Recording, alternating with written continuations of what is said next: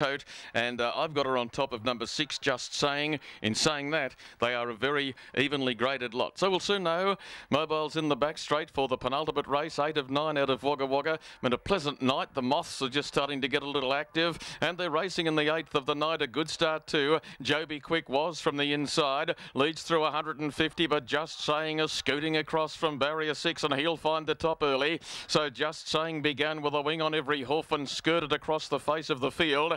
Landed in front on the marker line after 300. Joby Quick was second, and Power Band was up to third outside the leader early. Proserpine began well and is going to occupy a posse in the 1 out and 1 back trail from Long Toe Tiger, who's back along the inside when they'd settled. Now the favourite Tessa Bear is 3 back in the yellow and black colours on the outside, being followed through then by Pink Ponder. Lucky Angus is further back, and Gotta Love Grace is last of all. That's the order as they sweep past the judge. 2 circuits to run, and in 42 and 2, Just Saying bolted from the outside arm and is now in front by 8 or 10 metres. In second is Joby Quick, and Power Band for Chris Judd no trail third, and is going to have to chip away at the cold face up outside the leader's wheel. In behind those, Proserpine getting a nice run as they travel back to whence the journey began. A lap and 3/4 to run. Long Toe Tiger is 5th back on the inside, being followed forward by the favourite Tessa Bear, and then on the inside, Gotta Love Grace being followed by Pink Ponder,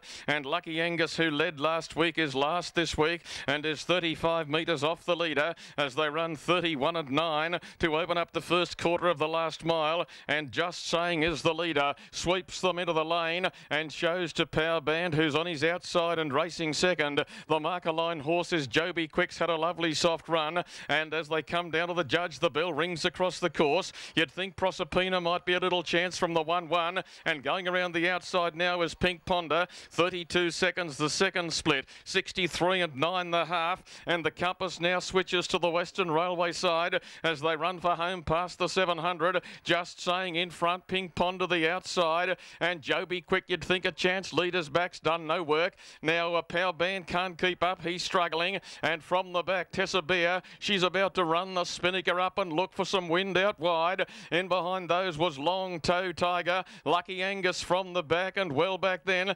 Proserpina can't come on, it's carved up quickly, and Gotta Love Grace underneath of it as they go for home on the corner, where on the outside Pink Ponder having a real look at Just Saying. Now on the camber, here comes Tessa Bear, and Joby Quick's about to join the fight as well. On the inside, Just Saying kick back. Down the outside, 3 deep is Tessa Bear, and in the middle is Pink Ponder. Good finish coming up. It's Pink Ponder getting to the front in the closing stages, and the jackpot horse wins 2 weeks in a row at Wagga. Pink Ponder got in. Pink Ponder beat Tessa Bear. Now for third up there, a close photo between Gotta Love Grace and Just Saying, who was there as well. Long Toe Tiger further back with Joby Quick, and Proserpina couldn't come on. Well back, Lucky Angus was last, and just in front of he was